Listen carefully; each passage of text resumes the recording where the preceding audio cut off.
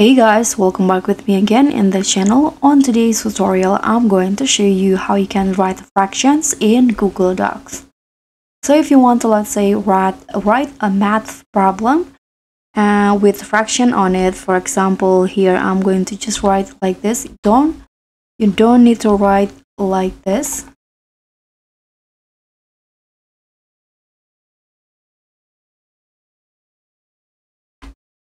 Okay, don't write it like this, but what you need to do is just use the equation options in the Google Docs. So here you need to go to the insert and find equation, this one, and then you can just click on this math operations problem at the top. Choose the fraction mode. Now you can just write the number.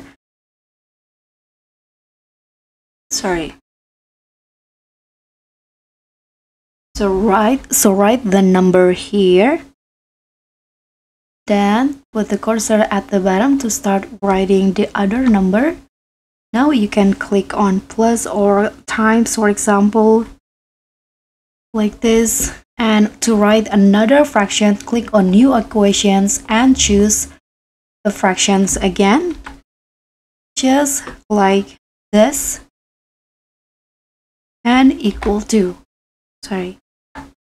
like this, and you are done. To write another problem, you can just hit on enter, tap a new equation again, and then choose the fractions option or mode again. So that's all from me. Thank you so much for watching. Don't forget to like, comment, and subscribe. Also click on the thanks.